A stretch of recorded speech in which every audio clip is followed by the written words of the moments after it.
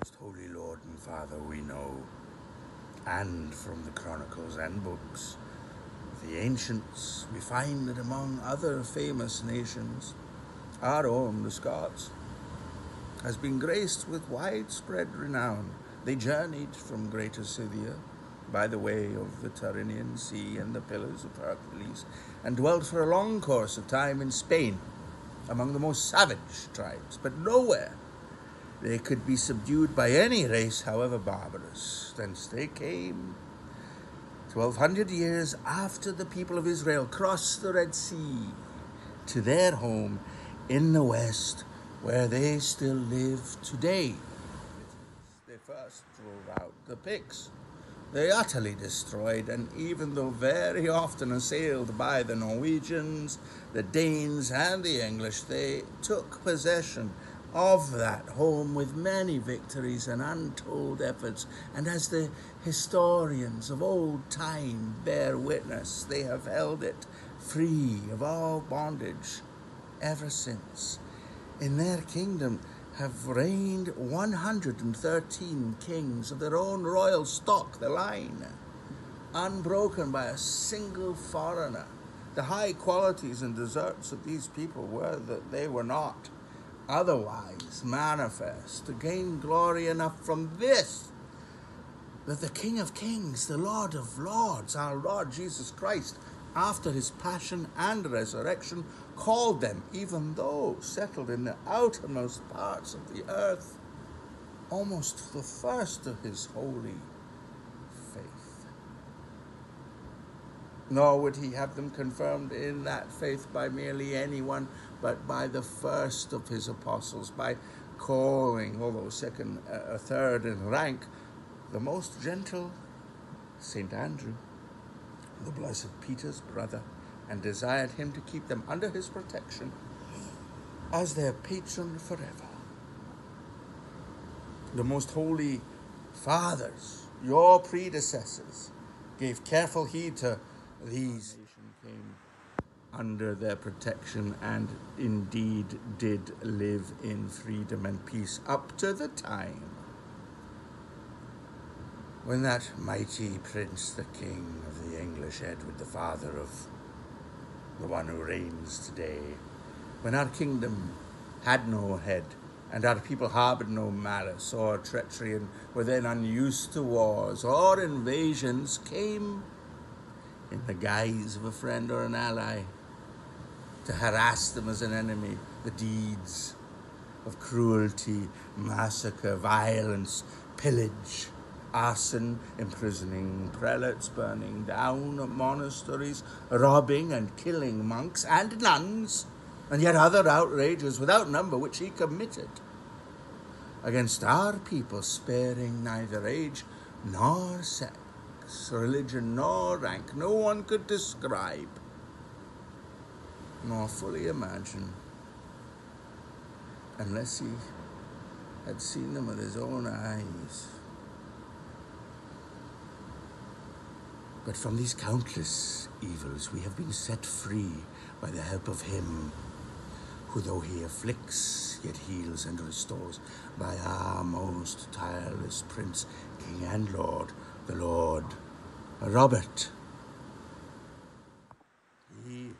that his people and his heritage might be delivered out of the hands of our enemies, met toil and fatigue, hunger and peril, like another Maccabeus or Joshua, and bore them cheerfully. Him who divine providence, his right of succession, according to our laws and customs, which we shall maintain unto the death, and the due consent and assent of us all, have made our Prince and King. To him, as to the man by whom salvation has been wrought unto our people, we are bound, both by law and by his merits, that our freedom may still be maintained, and by him, come what may, we mean to stand. Yet if he should give up what he has begun and agree to make us or our kingdom subject to the English, or to the King of England, we should exert ourselves at once to drive him out as our enemy and a subverter of his own rights and ours, and make some other man who was well able to defend us our king. For as long as but 100 of us remain alive, never will we, on any conditions, be brought under English rule. It is, in truth, not for glory, nor riches, nor honours that we are fighting,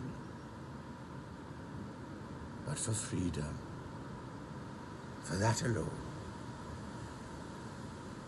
which no honest man gives up,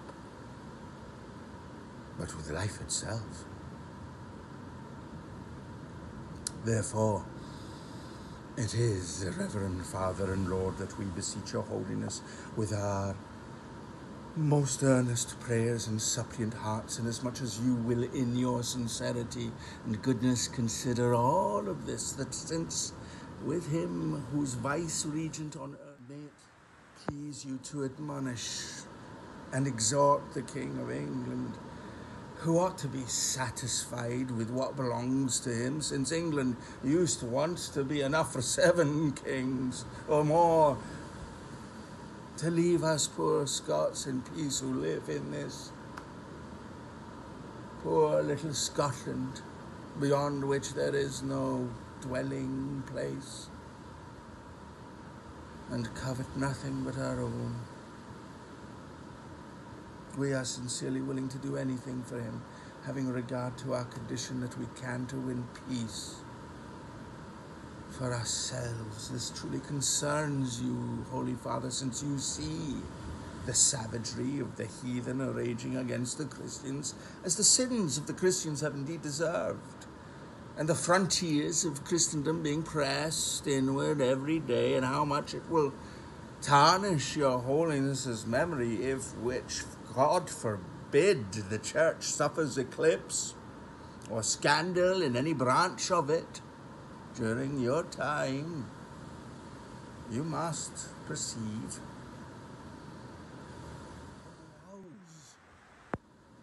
the Christian princes who, for false reasons, pretend that they cannot go to help of the Holy Land because of wars they have on hand with their neighbours. The real reason that prevents them is that making war on their smaller neighbours, they find quicker profit and weaker resistance. But how cheerfully our Lord, the King, and we would too go there if the King of the English would leave us in peace. He from whom nothing is hidden well knows, and we profess and declare it to you as the Vicar of Christ and to all Christendom. But if your holiness puts too much faith in the tales the English tell, and will not give sincere belief to all of this, nor refrain from favouring them to our prejudice, then the slaughter of bodies and the perdition of souls and all the other misfortunes that will follow, inflicted by them on us and by us on them, will, we believe, be surely laid by the Most High.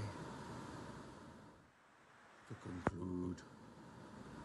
we are and shall ever be, as far as duty calls us, ready to do your will in all things as obedient sons to you, his vicar,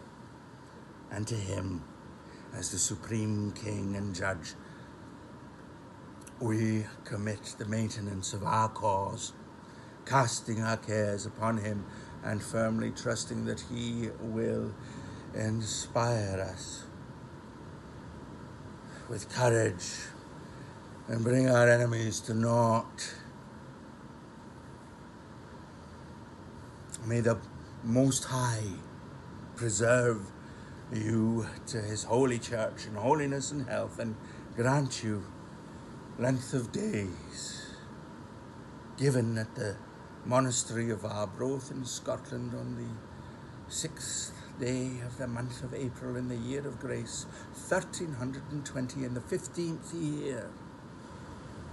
of the reign of our King, aforesaid.